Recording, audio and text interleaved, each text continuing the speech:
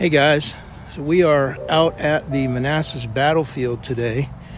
I'm out on a walk with some friends from my church, and we are gonna visit a few different sites.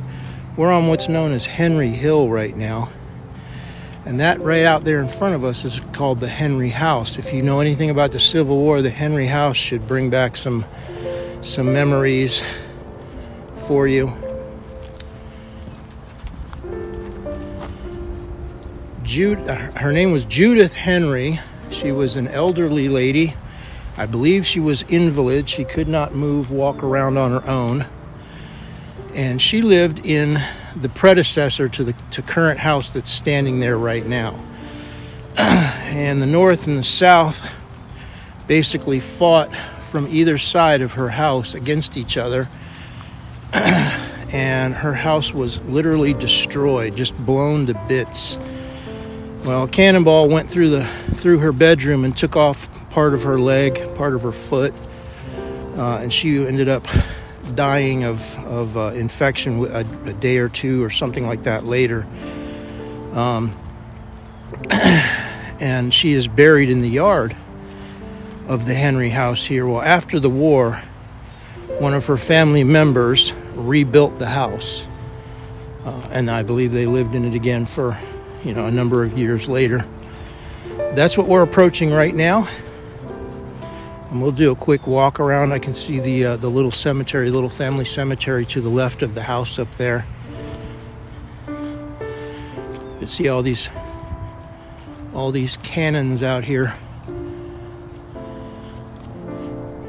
in the yard. Can you imagine having lived through something like this? That two armies are fighting and your house is right in the middle and you're in the crossfire. And what a horrible, terrifying situation to be in. Cannot imagine the way the lady felt in this house when those cannons started firing, guns started firing. And again, this is not the house that was damaged in the war. That house was torn down. It was just rubble after the battle. Souvenir hunters and all that came and took a lot of bits and pieces away. This is the rebuilt Henry House.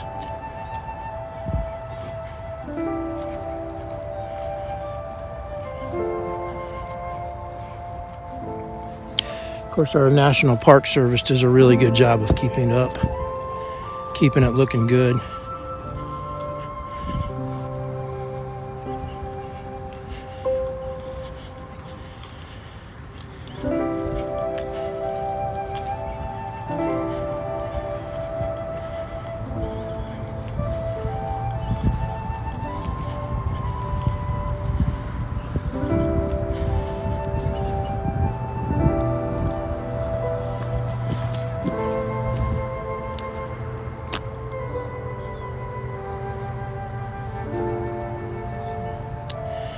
Little remained of the Henry House by the time this photo was taken in March 1862.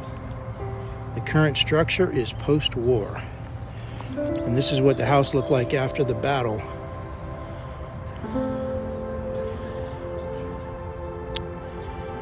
There we go. It was July 21, 1861 is when the original house was damaged in the battle.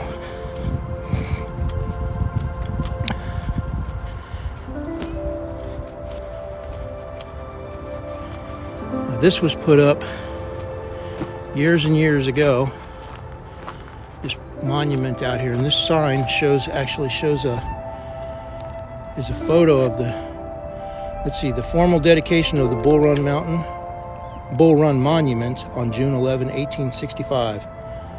At the conclusion of the ceremony on Henry Hill, the group dedicated a similar monument near the Deep Cut to honor those that fell in the Second Battle of Manassas. So 1865 is when this thing was dedicated.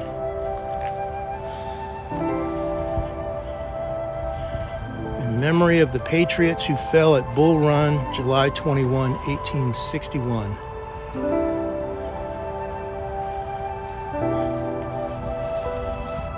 Now we'll go over here and see the little family cemetery. Judith Henry right there in the middle.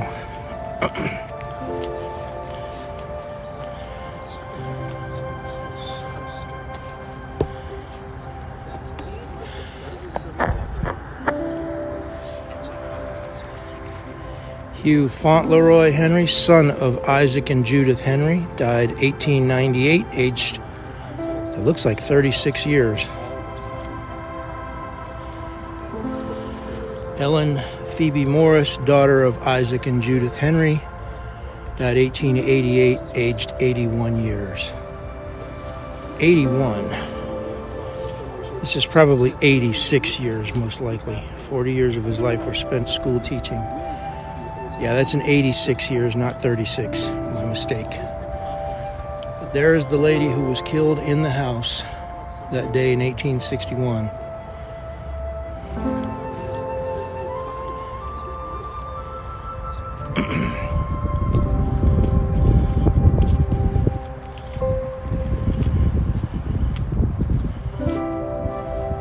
I'm not sure who Wade Hampton was, but obviously he was important enough to get a sign of his own. Wade Hampton, South Carolina, wounded here on July 21, 1861.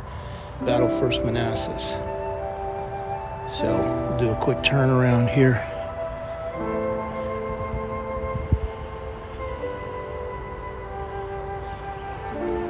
I do see another sign over here. We'll take a peek at that one. Colonel Cameron of the 79th New York Regiment was killed here on July 21, 1861. By the way, I don't know if you can see that or not. But in the center, right there at the tip of my finger, is the stone house. If you're familiar with Manassas Battlefield, that's the stone house. That's a major place of operations in the Civil War.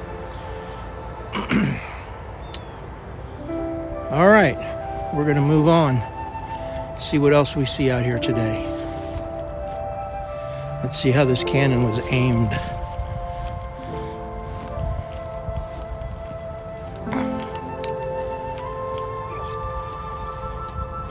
So looking right down the barrel of this gun, and I'm looking at two guns, 3, 4, 5. I see a series of cannons right out there, right along that edge. There are cannons there. And this would be looking across the battlefield. You imagine thousands of soldiers out there pointing guns right back here where we're standing.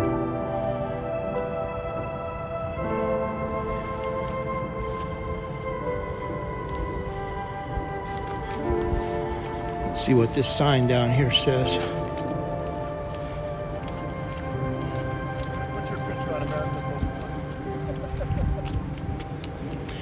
Marines of 61.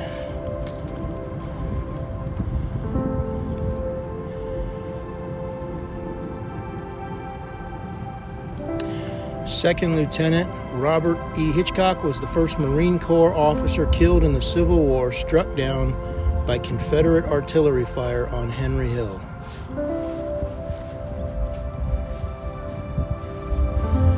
And that is Henry Hill.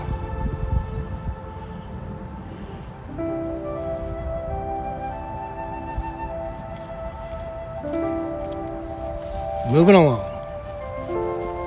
So this sign on the walking tour, the flight from Matthews Hill. This shows this is a painting of the countryside right in front of us. You can see the stone house right there, and the hill and the intersection. And what we're looking at is that right there. And you can see the stone house right out there. And we're walking down that direction. Now here we are at the stone house now. Made our way down the hill.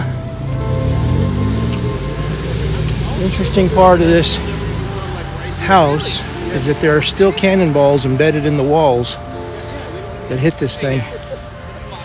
And they've kept them here all these years. Let's see if I can find one or two of them. It's the old well.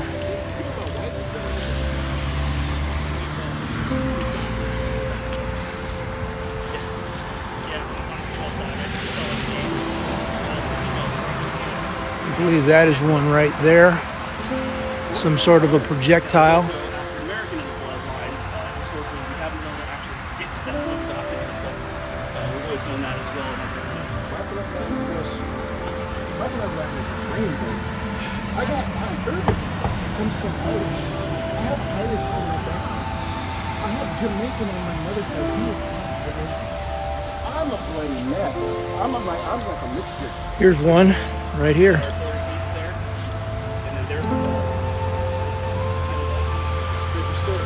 For a size comparison, that's my hand to the size of the ball there.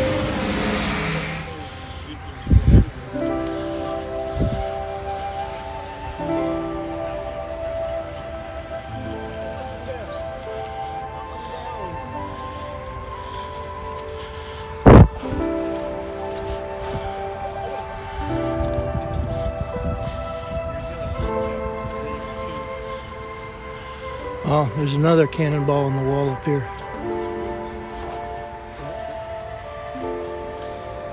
was a good capture right there. Right up there in the center of the picture. The Union General was up there on the top of that hill. This was used as a hospital.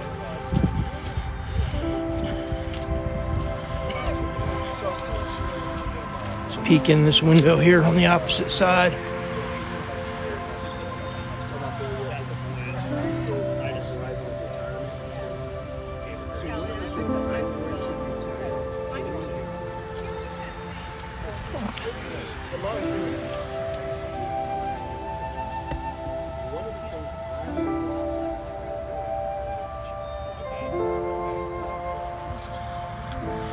This house has changed configuration a number of times over its couple hundred years of being in existence. At one point, this was an inn, tavern along the highway, along 29 right there. So people could stop in and get a meal and a bed to sleep in for the night. Let's go see what the sign up here says. Battlefield of Bull Run or First Manassas, July 21, 1861. Confederates under General Beauregard defeated Federals under General McDowell. General Jackson given name of Stonewall on this field. Generals B and Bartow killed. Old stone house used as a hospital. This marker erected July 21, 1928.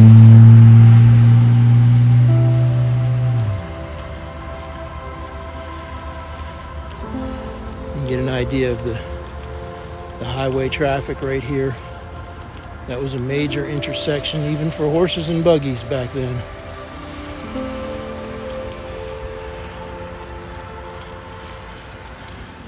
Before we move on, I wanted to catch this sign right here. This is the house in March of 1862 right there. That's what it looked like.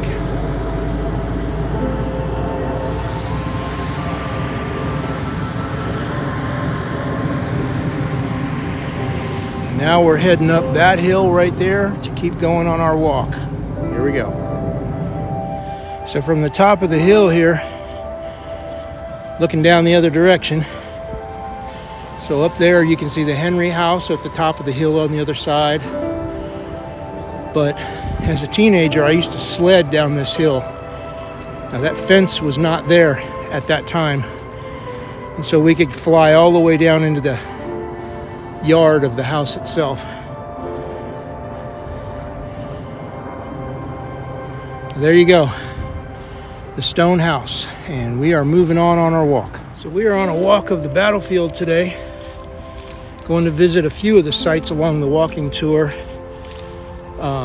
pathway, and it's a little bit, just about 50 degrees outside, so that's why I got my coat in my hand. Not as cold as the other day when I was over at the Ball Family Cemetery and it was 25 out. That was a little chilly. Today, we're kind of sweating as we walk along here. But now I understand why some people come out here looking for a little bit of solitude and they can just walk these trails. I hear jets over my head because we're not far from Dulles Airport. If you're familiar with Washington, D.C. airports, Dulles is not far. But we're just going to stop along the way at a couple of the different sites that are on this path, and I will video each one as we hit them. At the end, I'll put it all together and give you kind of a walking tour of this section of the battlefield. Here we go. So we're approaching another historical sign here. It says, "Blocking the Union Advance." First Battle of Manassas, 1861, July 21, 1861, 10:30 in the morning.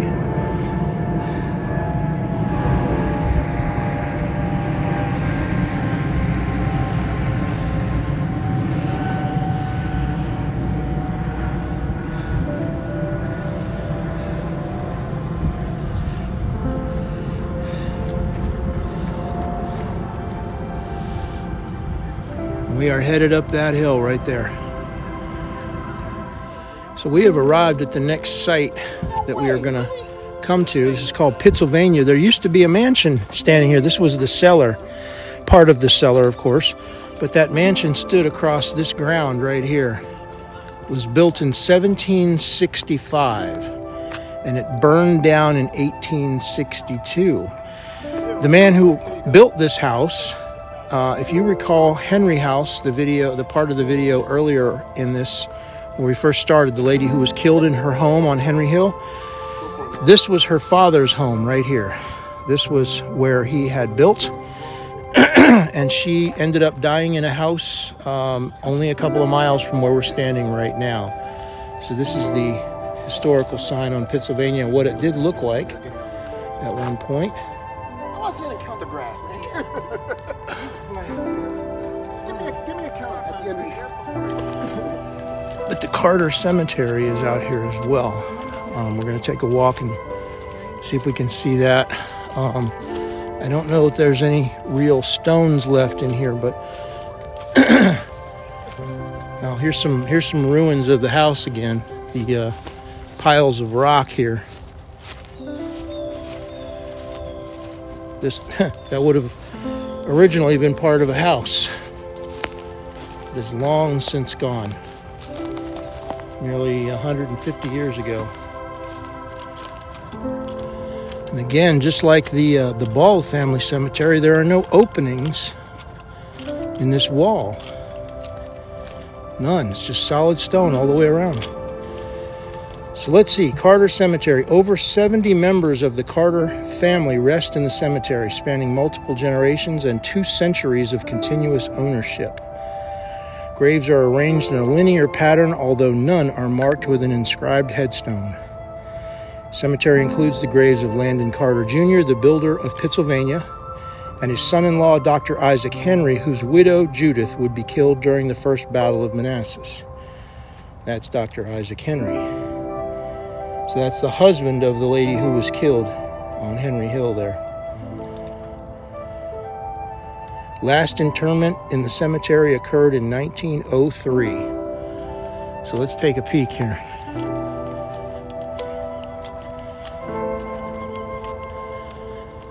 Yeah, you can definitely see the ripples where the sinkholes are from the graves here.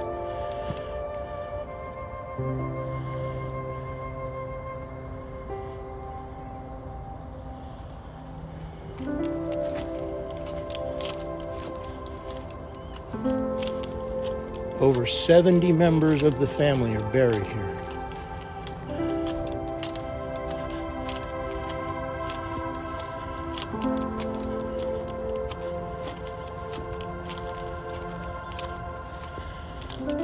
There's a field stone right there.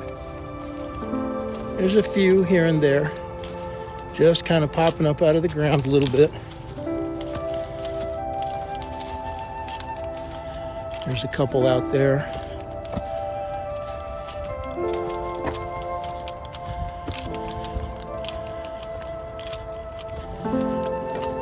Look at this hand-stacked stone wall. And these are not mortared in place either. These are just free rocks. Hand stacked. That's a lot of work.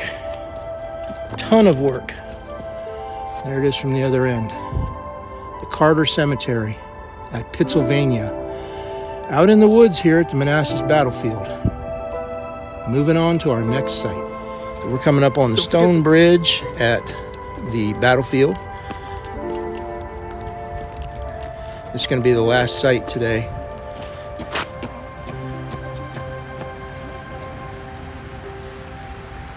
So here's where we are on the map. Right here. Now we went earlier. We started here. We went to the Henry house, into the Stone house. We went to the Carter, Pennsylvania area, and we are now over here at the Stone Bridge. So that's what we're going to check out.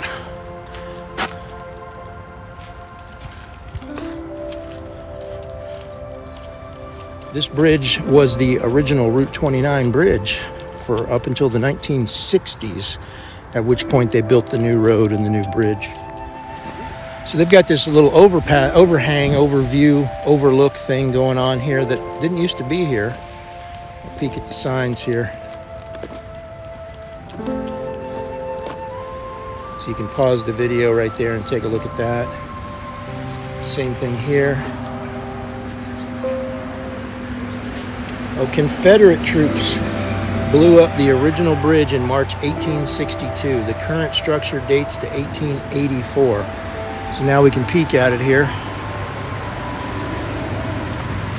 From up above.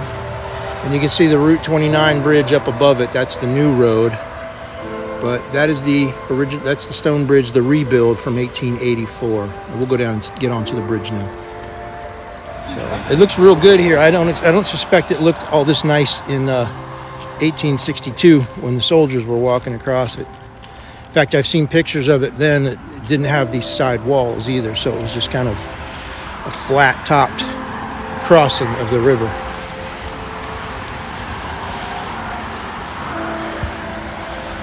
And over here you can see the new road that took its place. Fairly sizable little river here. Sometimes when the rains are up high, it can be, that water can be mighty deep and fast moving. Now the trail runs up along the river, but we're just going to go down here and look under the bridge.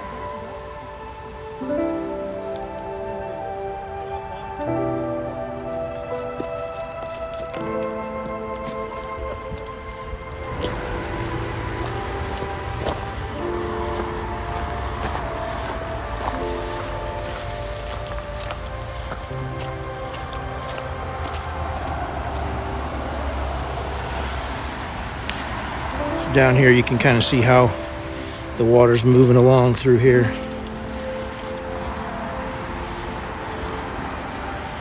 And if it were a heavily raining day, that water could be really moving and rushing through there. Look at that ice on the other side over there. But hey, this is the stone bridge at the Manassas Battlefield, blown up in 1862 and rebuilt in 1884. And now you know what the stone bridge looks like. So this is the end of today's video. Until the next one, you guys have a great day.